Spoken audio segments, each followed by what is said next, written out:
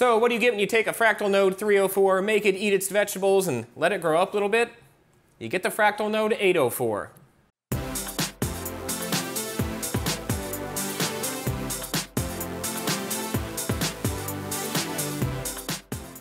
Hello everybody and welcome to Tech Uploaded. I'm Chris and today I've got the Fractal Node 804, the big brother to the Node 304, which I actually used for my NAS build. And I gotta say, with all the drive bays in this thing, if you wanted to take that build to the next level, yeah, this is your natural choice. There's a lot of really interesting stuff going on in this case, so I thought what I would do is do the usual run through of all of the different features of the case, and then why not put it to the test and do a quick little build in here and see how things actually work out in a real-world application. So let's take a look. Okay, so before I get to building with the Node 804, let's take a look at some of the key features of this unique case. Taking a first look at the case, you can see the exterior features a nice brushed aluminum finish with an attractive grille covering most of the top of the case. A large windowed side panel allows you to show off your finished build. Front inputs include two USB 3.0 ports, one headphone jack, one microphone jack, and your power button. The dual chamber layout allows for optimal cooling capacity and easy cable management, which we'll take a look at during the finished build overview.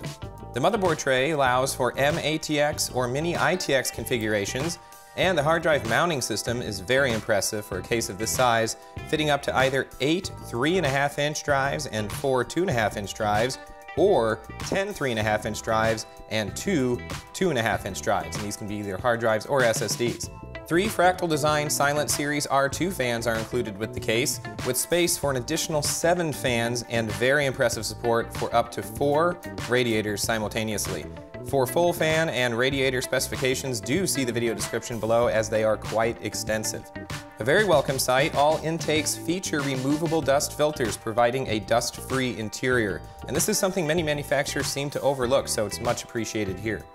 Additional space in the front allows for mounting of a slim optical bay drive and 2 additional 2.5-inch drives when you pop off the front panel.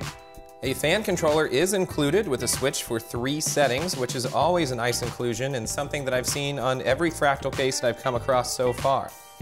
5 expansion slots allow for multiple GPU setups, and graphics cards up to 320mm in length are supported, and that is reduced to 290mm if a fan is installed in the lower front position. Near the power supply mounting area, you will find 2 Velcro straps for cable management, which is very welcome if you have a power supply that is a non-modular power supply, since you're going to have a lot of loose cables hanging out right there, and power supplies up to 260mm deep are supported.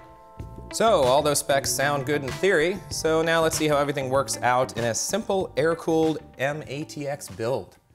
So there's all the technical details, but how was it to actually build inside of the Node 804? Well, what I decided to do was go ahead and take my old Asus Micro ATX motherboard and throw it in there with a Core i5-3550. This used to be my home theater PC setup before I switched over to my Xeon. Having done a build in a Fractal Design R4 and a Node 304, the 804 was no surprise when it came to being a well thought out, well engineered case. Installation, for the most part, was fairly easy. There were a few gripes that I had along the way. One of them being the fan controller. Since this case is divided right in half, they decided to opt to put the switch and all the cables for the fan controller on the motherboard side. So what you have to do, at least what I did, is I used the little hole that's up at the top, and I think it's there to allow you to run your motherboard auxiliary power through there for your CPU. But thankfully the hole is big enough, if you're patient, you can feed the 3 3-pin headers through there, as well as the SATA power connection that this little hub uses. And then even though your speed control switch for low, medium, and high is over here on this side, on the business end where your motherboard and everything goes, you can have all those cables hidden and they don't get in the way of your hard drive cage or anything like that. It just takes a little bit of patience to get everything routed. The other thing, I wish that this had some grommets in it instead of just a completely wide open area over here on the side with the motherboard, because if you do one of these, you can kind of see through there. But that's being incredibly nitpicky, and most people aren't going to do that. And as you can see from looking at the other side, it actually has a very ingeniously planned Velcro tie-down area right behind the power supply, which in my case, I opted to use a non-modular 500-watt power supply. And having those little tie downs was great because I could get all the cables under control that I wasn't going to be using, which was a lot.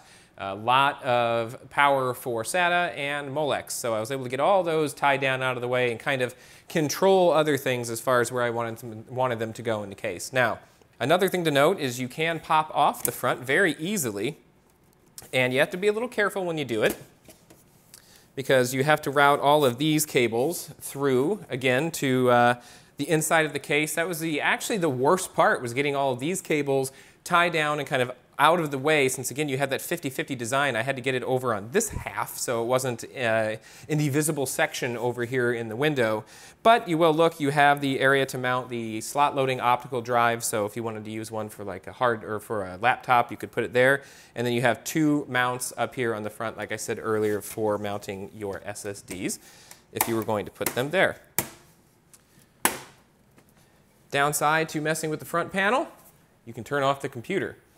So all in all, it was very easy to build in this case. I think I've got that point across. And I will say, had this case been around at the time that I did my home theater PC build with the Xeon chip in it that I'm currently using, I probably would have selected this over the BitPhoenix. Now, the BitPhoenix I do think looks a little bit better in my entertainment center, but this isn't going to stand out either. It has all the same qualities that I wanted in a case when I was trying to pick one out, and that's something that's very nondescript, just black, will blend in with the entertainment center. And even though this case is a little bit wider than the BitPhoenix, what you gain in a little bit of width, you make up for in your sanity, because this is laid out in a way that you're used to building things. The motherboard goes in the way that you're used to. You have plenty of room for the fans. You can fit your hands in there. You can get to the back of your motherboard nice and easy. You've got lots of expandability. And saving the best two things for last, if you watched my review of the Corsair Air 540, while that is a full ATX case, this case, being smaller, actually addresses two of my major concerns that I had with that. Number one, you have a lot more storage flexibility in the Node 804. Number two, with the exception of the rear fans, which you're probably going to have exhausting anyway, all of the fans in this case have dust filters on them. So thank you, Fractal. Thank you for thinking about that. It means a lot. As a matter of fact, this entire mesh on the top is one giant dust filter if you look at it from underneath. That is welcome, and I like having that as an option. Some people don't like it because it restricts airflow and you have to clean, but I'd much rather take these off, blow them off with an air duster. I use one that you plug in, and not have to worry about getting really into detail and taking wires out and things like that to get your case dusted out. So, and if you're using radiators, that's also very welcome. So overall, a few minor gripes with the fit and finish. There could be a few more tie downs on the opposite side of the motherboard to maybe keep things a little more under control, but those Velcro strips do make up for that. The front panel doesn't go in quite all the way, and I did have some paint that was chipping off of some of the rivets inside the case. But other than that, everything about this case was really pretty well thought out, and again, I really appreciate a little bit of extra size in a case style like this, which is pretty unique, in order to save me from going crazy trying to build inside of the darn thing, which I've been down that road. And if you're looking for a home theater PC build that is not going to make you want to pull your hair out, and you've got the room for a case of this size, this is a good option. If you're looking for a NAS box and you want to put a bunch of hard drives in it, this is a good option. If you want to do a portable gaming build and you want to put a ton of water cooling in it, this is a good option. So while it's a little bit strange in its design, I think it's a very versatile case. As always, if you found this video helpful, please go ahead and click on that subscribe button. You can also follow me on Twitter over at TechUploaded. And you know the drill by now. Don't be a stranger. Check back soon.